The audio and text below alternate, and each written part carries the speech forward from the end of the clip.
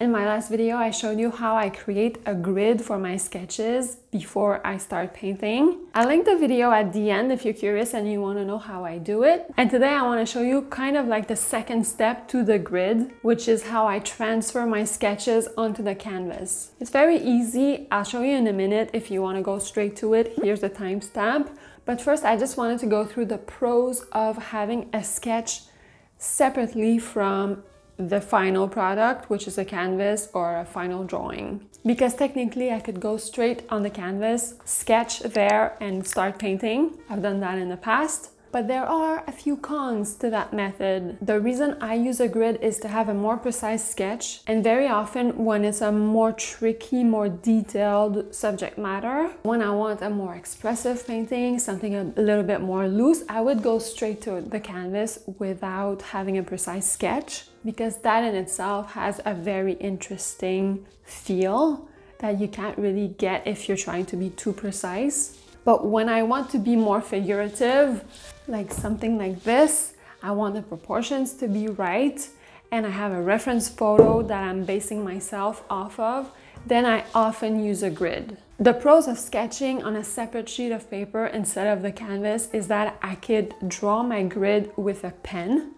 and then sketch with a pencil. This way, whatever mistakes I make along the way, I can just erase without being bothered by erasing the grid that I worked hard to construct. Another pro is that once my transfer is on my canvas, there's no grid to erase from the canvas. So instead of working hard to make the grid disappear before I start painting, I just transfer the sketch itself. Another pro to do it separately is that, let's say I'm doing a portrait. I'm working on the left eye, I mess it up real bad. I want to start it over, paint over the eye and start again because it's too messed up. If the grid and the sketch was directly on there, I would have to re-sketch my eye. If it's on a separate piece of paper, I could just re-transfer that part of my sketch on my canvas and keep working. Another pro for me is that sketching on paper is a lot easier to erase and redo and work than sketching on canvas. Canvas is fabric, and with pencils it's not as easy. Lastly, if I want to redo this painting at some point in the future using a totally different color scheme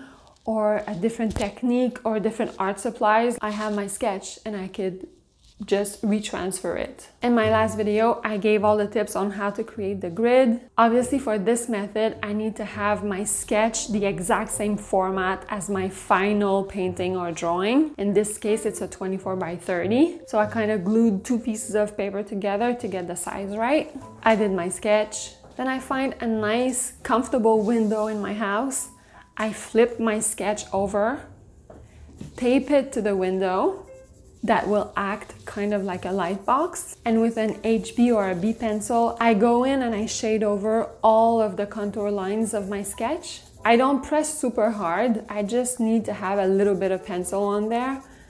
If I did press too hard, it would kind of smudge on my canvas and just dirty the canvas for nothing.